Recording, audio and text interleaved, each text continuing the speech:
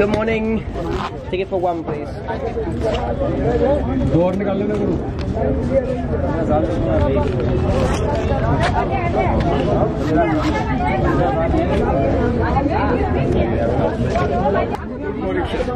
Excuse me, do you want to buy? No, thank you. No, thank you.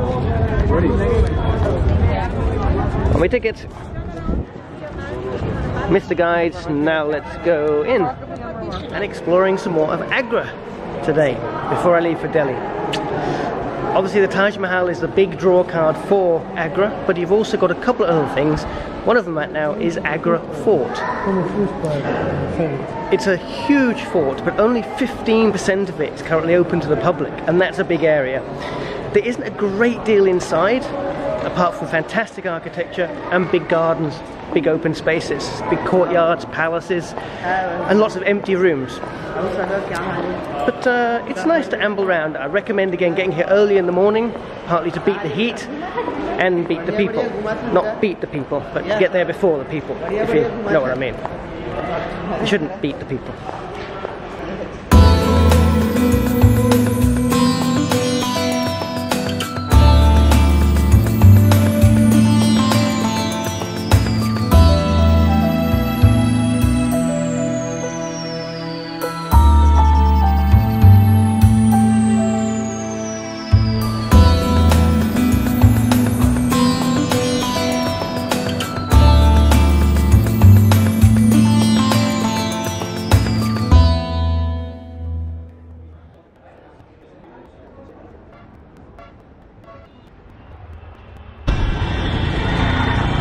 That's the Baby Taj, also on the river.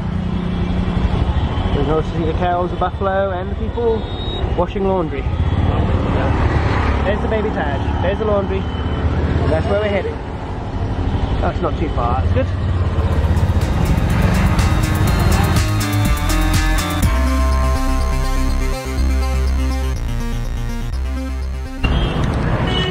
Okay, so now it's time for the Baby Taj, which is the tomb of...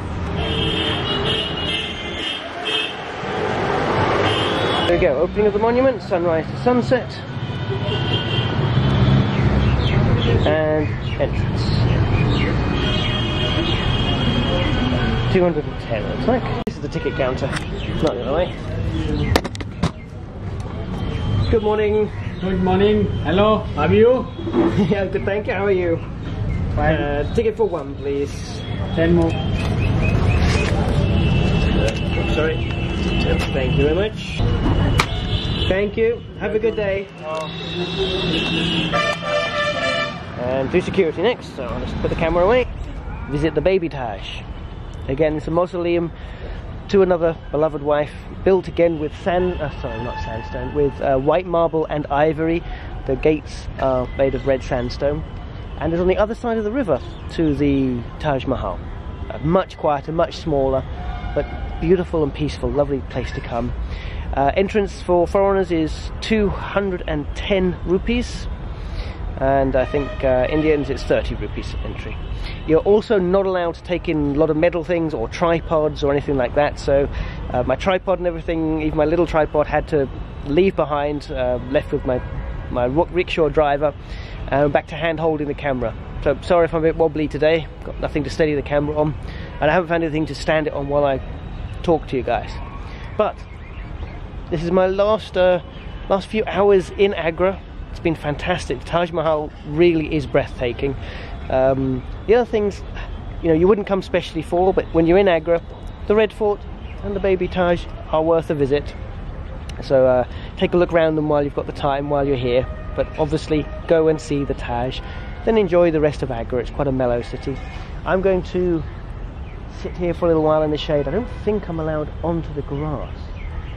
It's beautiful green grass, but I've got the shade of a tree here and I've got a nice seat, so I'm going to sit myself down, relax, just spend an hour or so chilling out and enjoying this beautiful view.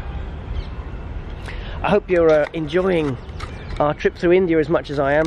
Thank you very much to everyone out there who has given me so much feedback about so many things, about information about things, places to go, foods to eat, what the food is. It's very helpful, thank you very much. So thank you, and I hope you're enjoying this ride. I'm now heading back to Delhi, where I've then got to decide where to go.